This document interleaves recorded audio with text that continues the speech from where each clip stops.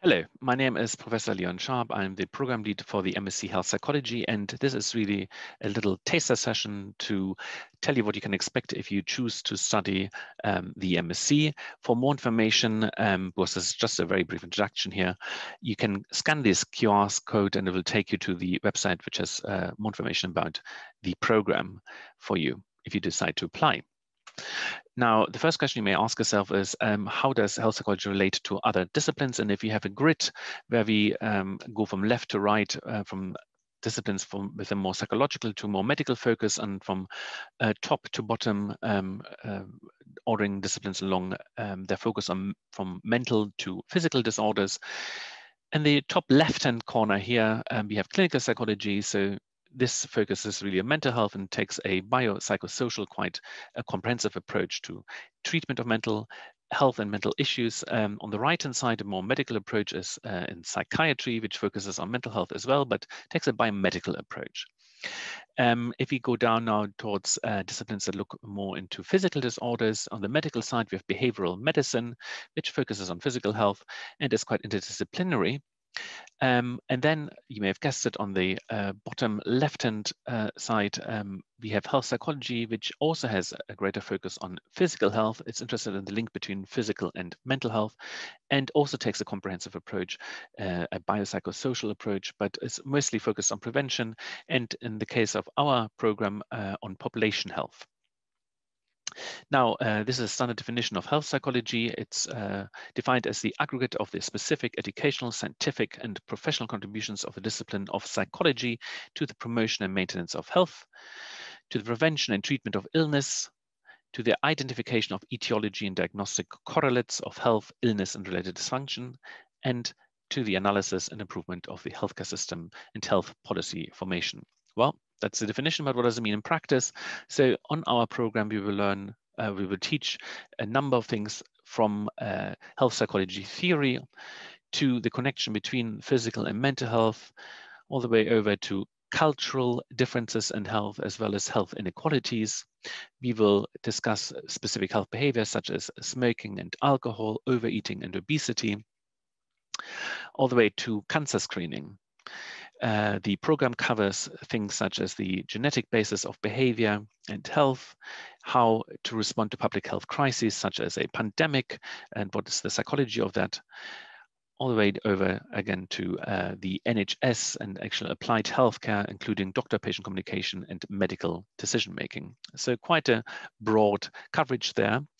We, in terms of our aims, have a strong academic emphasis, and I should say that one of the unique points of our program is that we are accredited by the British Psychological Society. And what we aim to do here is to provide you with advanced knowledge and understanding of theory and practice in health psychology.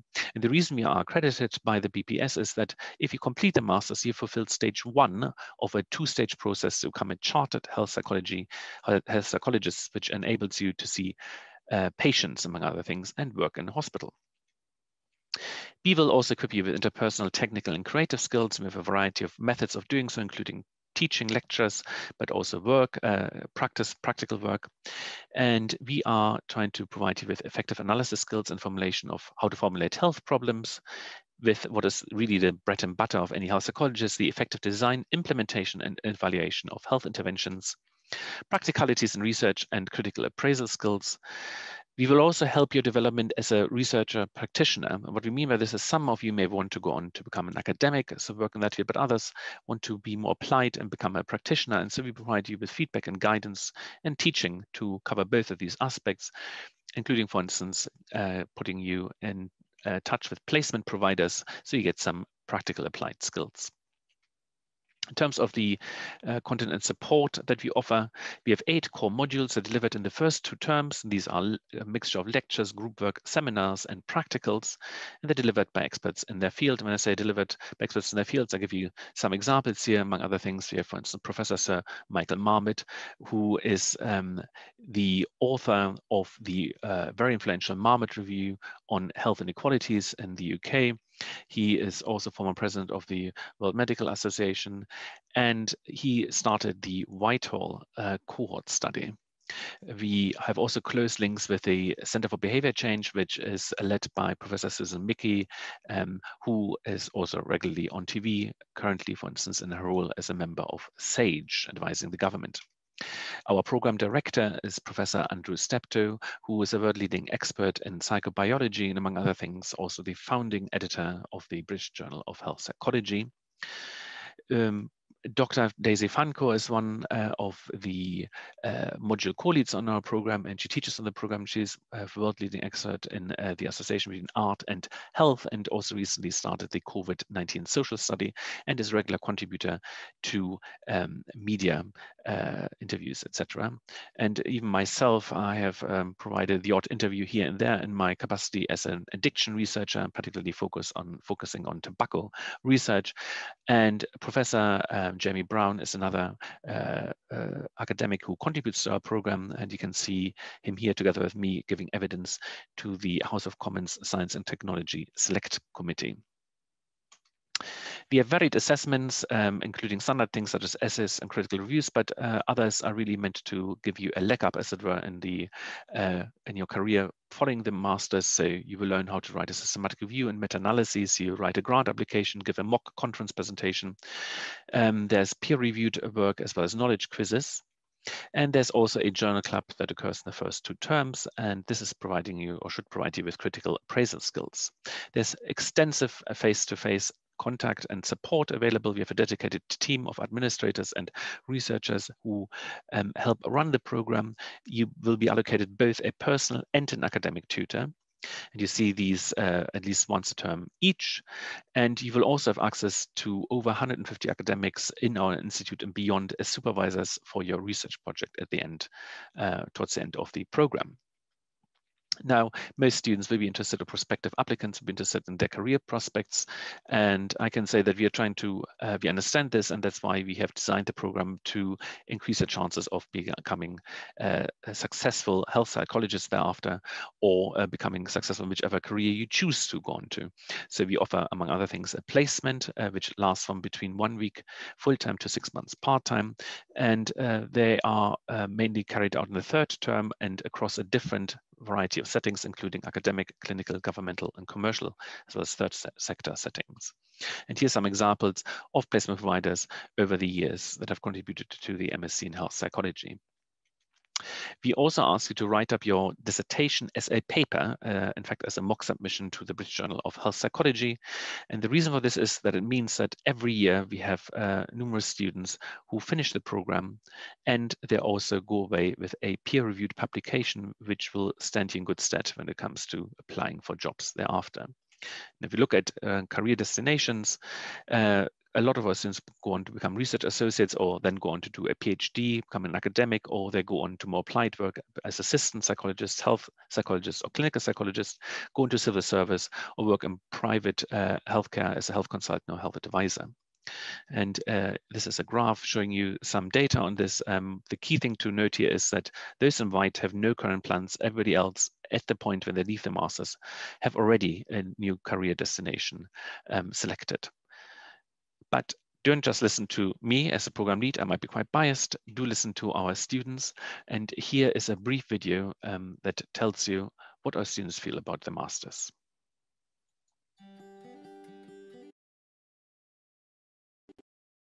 I'm Suha, and I'm doing the MSc in Health Psychology. Health psychology is looking at the aspects of diseases and illnesses and the psychological, social, and biological factors that are involved in that. I was attracted to this discipline because I find that oftentimes in science there's this kind of Cartesian dualism of like mind or body, but health psychology is kind of both of them. It's saying that yes, you can be ill, but how does that affect the way you behave and the way others behave around you and your place in society? Well, I'm really interested in sports. I studied psychology in Spain, the bachelor's degree. So I was really interested in how, health behavior affect, physical, mental health, how they merge, how also sports and diet and those type of health behaviors work together, and which are the attitudes of people towards those type of behaviors. So I was trying to get a more in-depth understanding of everything related to health, psychology, and well-being. I really liked the chance that we got to shadow a person in an actual health setting. So I got to shadow a nurse at a rheumatology ward at UCLH. And that was really interesting to see how she not only had to be an expert in her field, but she also needed to know how to communicate with people and get the best out of them and make them understand why it's important to keep to their medication and keep coming back. Well, I think one of the main things of this course is that you get both a sense of research and clinical practice, because you have the opportunity of going for placements throughout all the year. You've been offered placements, as well as you've been lectured by top researchers in the field, and then you have the opportunity to do a dissertation at the end of the course, which gives you a bit of background of both research and clinical. So I think that's the main thing of the course. You can get both things.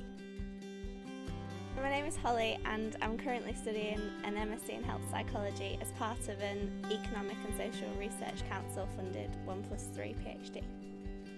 My PhD is part of a large dementia intervention which is called Promoting Independence in Dementia, and my PhD will be focusing on evaluating the implementation, so how well the intervention is delivered as intended and whether I can improve that to be more accurately delivered. I really like the fact that UCL has this global approach to education. I mean, it really promotes the idea of diversity in its students, and London's a perfect example of that as well. I love walking down the street and hearing different languages and different people from all around the world. I'm hoping to become an academic, so I'd like to lecture and do research, and then possibly in the future I might go on to work in practice and things like that, so I might do chartership, but I'm not sure yet. So there we have it. And as you can see also, by the way, this obviously showcases that we have quite a diverse group of students on the program. And we hope that you will check out our program webpage and maybe see you in 21-22 on the MSc Health Psychology. Bye from me.